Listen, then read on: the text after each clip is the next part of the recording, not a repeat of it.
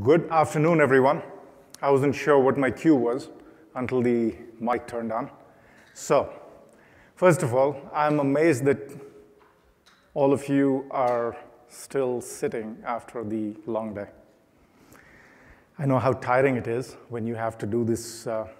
You're trying to do so many things at the same time. All of you have work you've left at home, in your offices, stuff at home, obviously.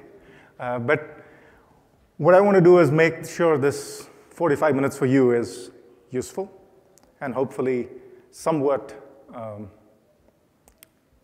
interesting enough that you can ask more questions and we can help you answer those. So with that in mind, I thought I'd give you a 5-second advertisement about where we are in the solution showcase. I'm Ashu Roy. I'm the CEO of eGain. And we have a booth at 503. And we're doing something more than just show you software and tell you more about what we can do to help you.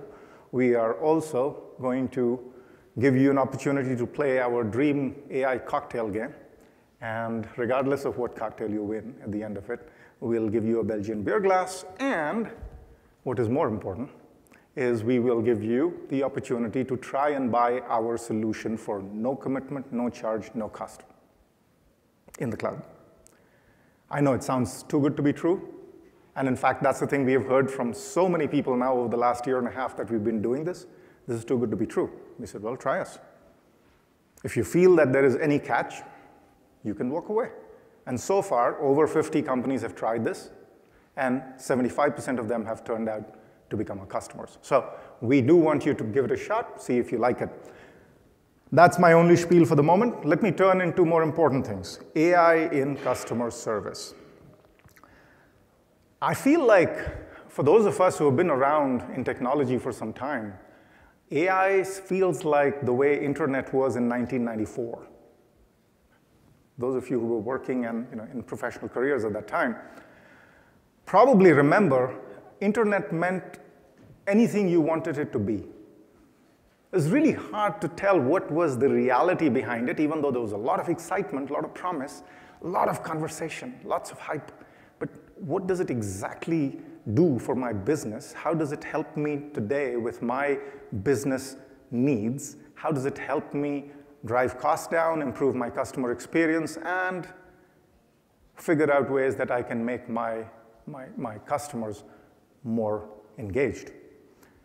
So what I want to do today is talk about specifics. I have with me my co-presenter, who will come up here in about 20 minutes, Maureen Ellenberger, and I will introduce her just now briefly, and then I'll introduce her when she comes on as well. She is, or was for 5 years, up until March of this year, she was running the Veterans Relationship Management Transformation Program within the VA, Veterans Administration.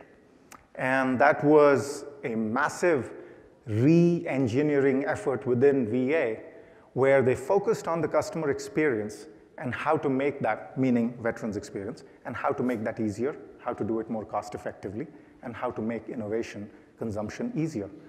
And I'm very, very happy that she's chosen to now, she's no longer at VA, but she's now in the private sector, and she's going to share some of her specific experiences and the story of how an organization as large as VA, which is over 300,000 team members, has adopted core capabilities of knowledge and AI from eGain and is making significant improvements in their customer experience or veterans experience.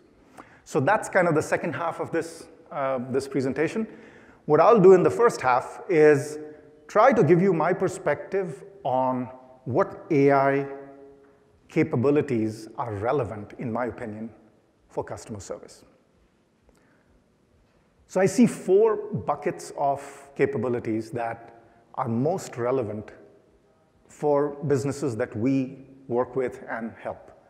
And we're talking about large enterprises, typically north of $1 billion in revenue or more, or governmental organizations of that same scale or scope.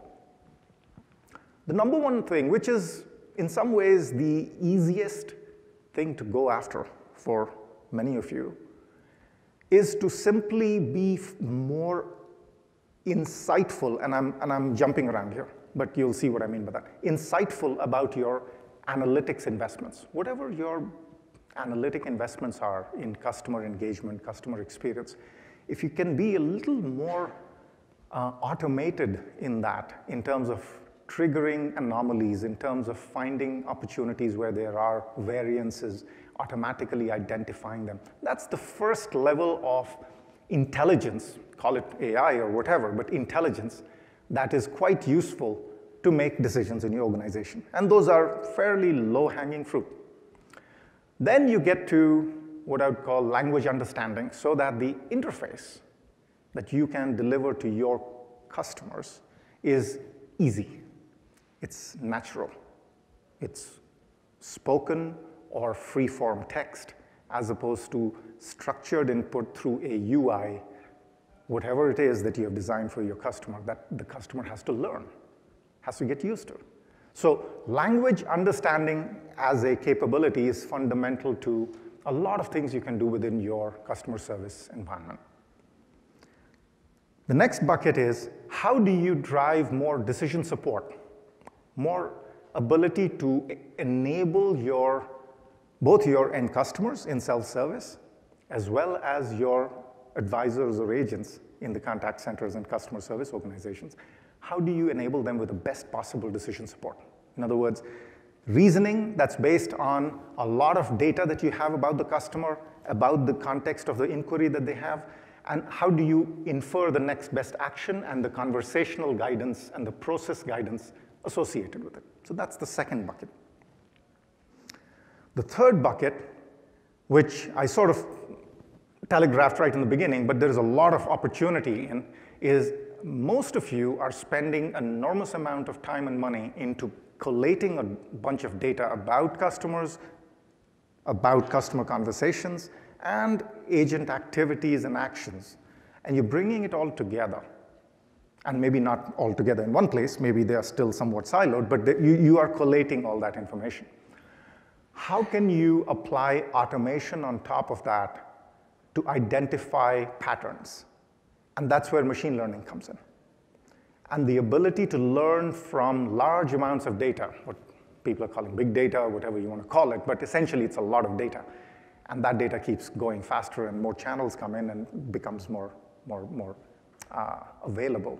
How do you do machine learning on top of that? How do you get insights out of that in an automated way that can then inform your customer service operation or your ability to deliver automated service or assisted service to your end customer? So those are the 4 big buckets of AI capability that we see as relevant for your customer service operation.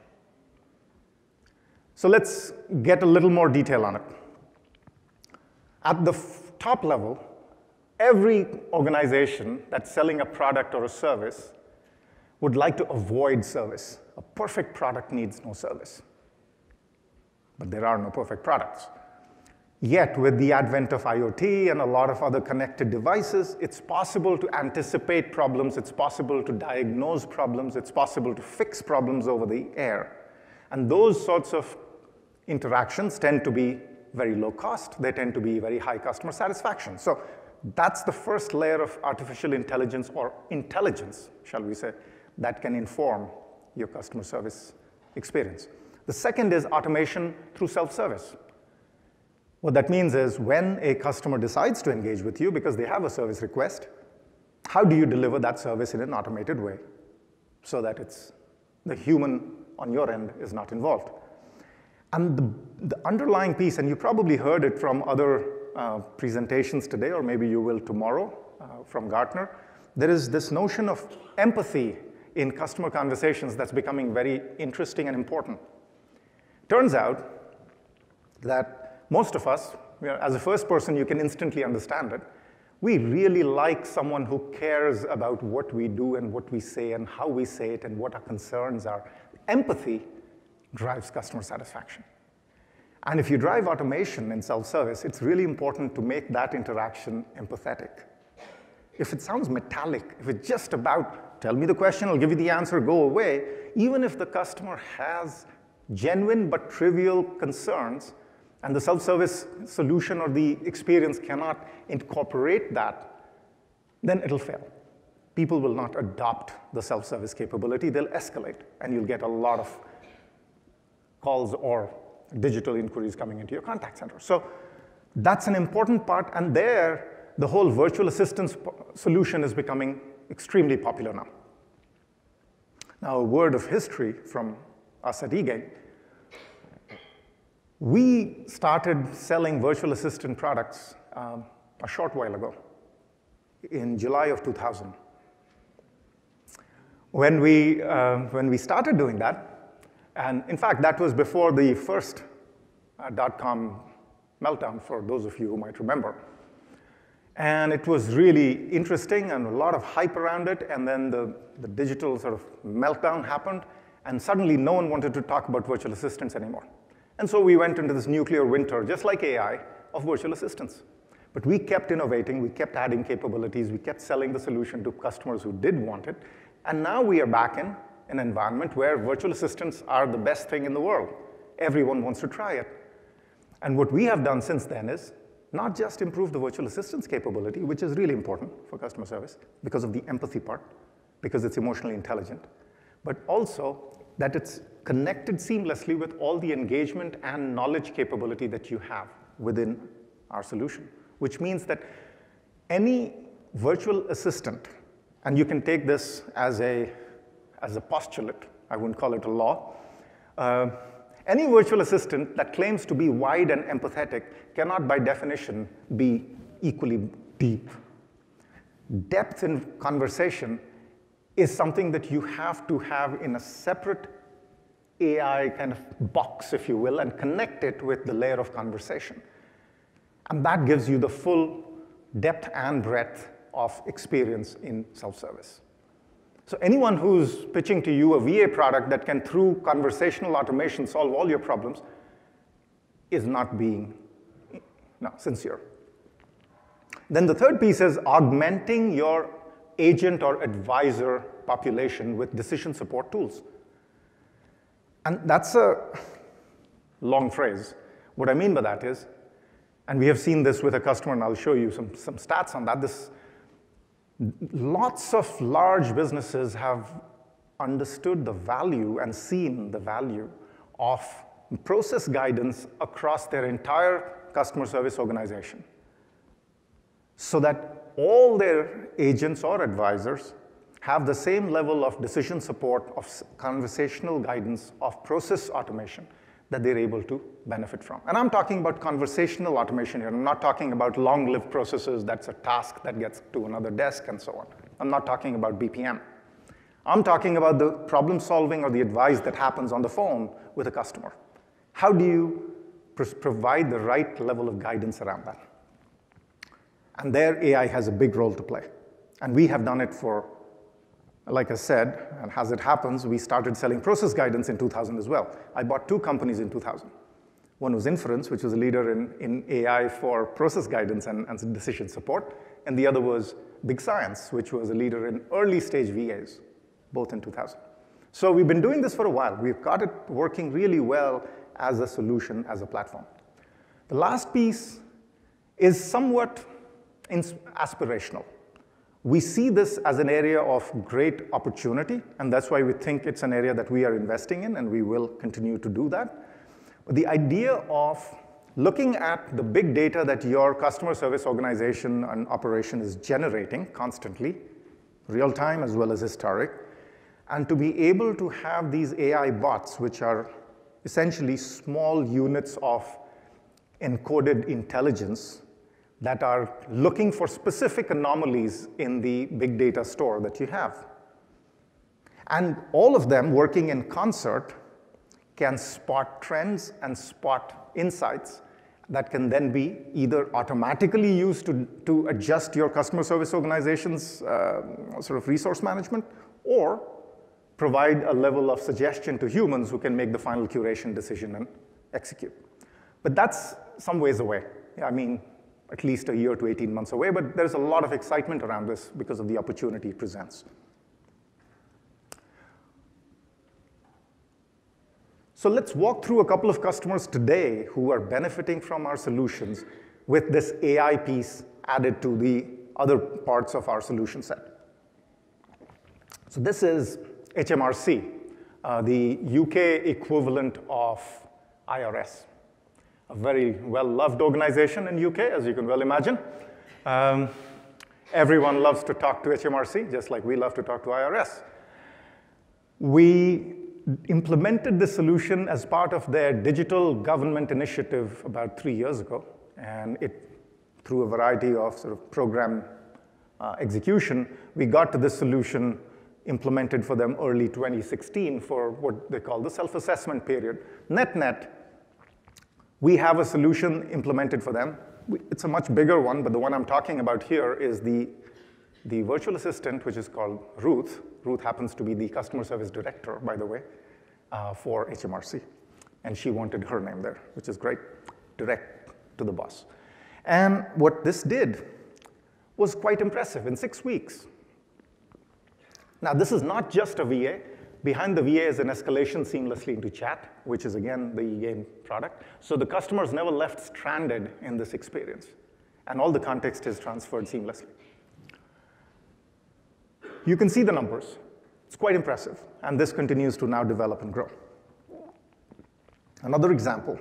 Now, you might say, I'm sitting here in Vegas in the US and talking about European customers. Turns out, there's a lot more, at least in the last few years, there was a lot more openness to sort of AI kind of capabilities in our European customers at that time than in our US customer base. And now that in the US we're seeing a lot of interest, that's perfect. So bringing some of the real proven success stories out back to the US market for us.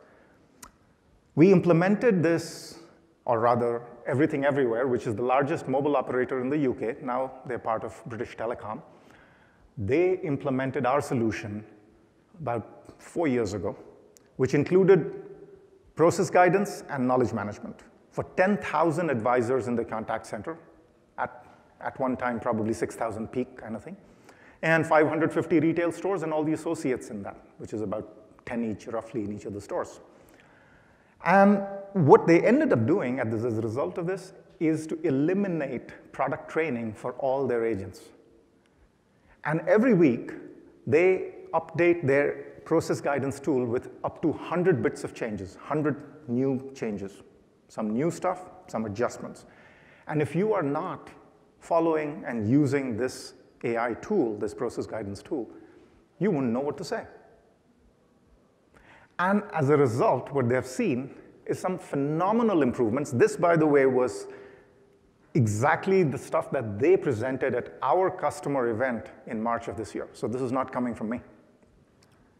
Some quite impressive capabilities that are possible because of adding AI, which essentially drives process guidance for these 10,000 agents. Let me move to the last section that I think is kind of, as I said early on, analytics is an area where you can get a lot of quick wins.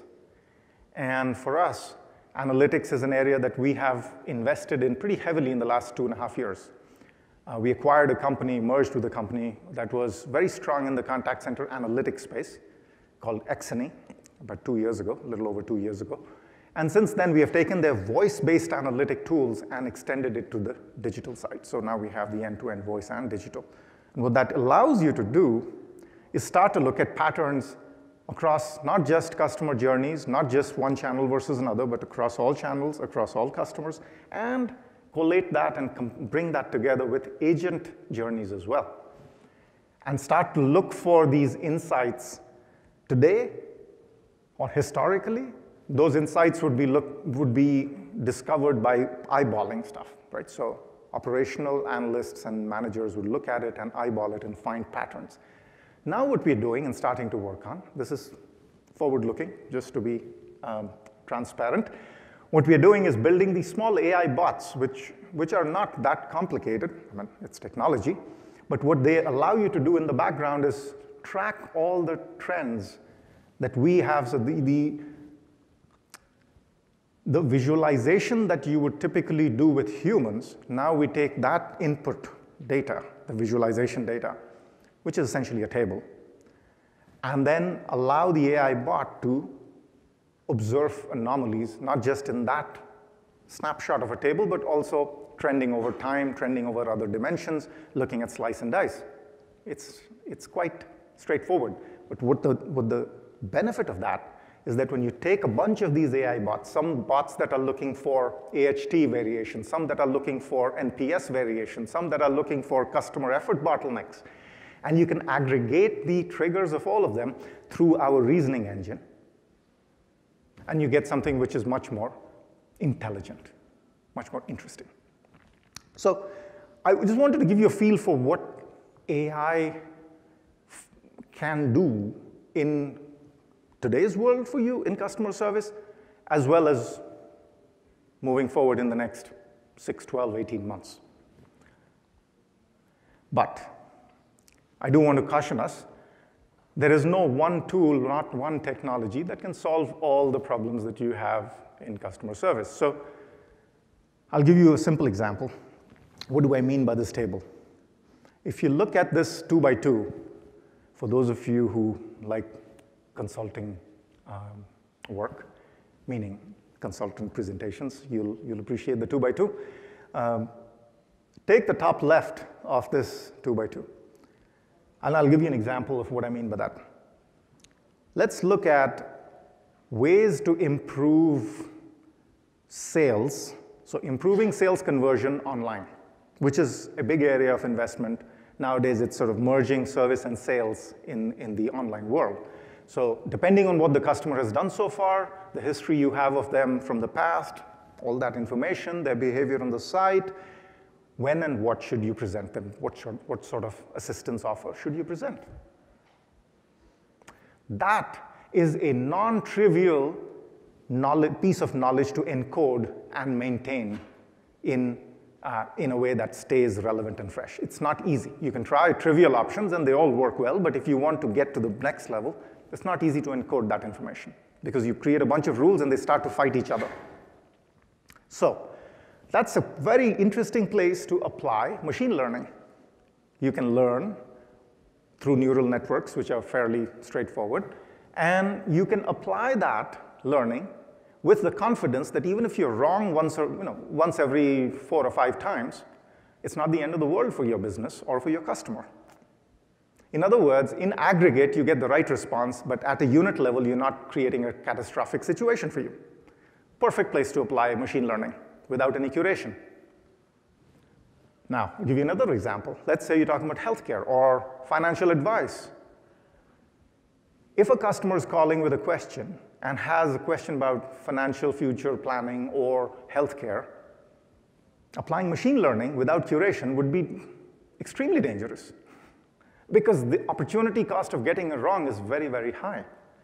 So what you end up doing in those cases is apply supervised learning and apply the decision support tools, the sort of tools that we have applied, for instance, in places like Everything Everywhere and VA that Maureen will talk about shortly. So what I'm trying to say is that your AI technology choices should depend on the kind of business process and business situation you're trying to resolve and address, as well as your ability to capture the know-how and encode it in a cost-effective, timely way. So at the end of the day, you want solutions, and that's really what it is. AI is the X factor, as we have mentioned, and that's what we are trying to provide to organizations like yourselves. And what we have done today is we've announced our click-to-solve capability, which is a very simple idea, very powerful, and that is look at any existing customer service experience desktop that you have, your agents are using. We can go in and we can add a small widget and a button, which is solve button we call it, that'll, with a usual technology hooks, be able to extract all the context of the conversation and the IVR strings before that, or history of the customer before that, if you allow us to look into the digital side of the house, and bring all that, bootstrap our knowledge and AI tool in the cloud, bring back the right solution or the right conversation to be had. Click to solve. Very simple. And we think that that's a very quick way to improve both your agent experience as well as the customer experience as a result. And broadly, we offer a much more complete suite It includes all the digital capabilities, including phone handling as case management, through all the knowledge and AI tools and analytics.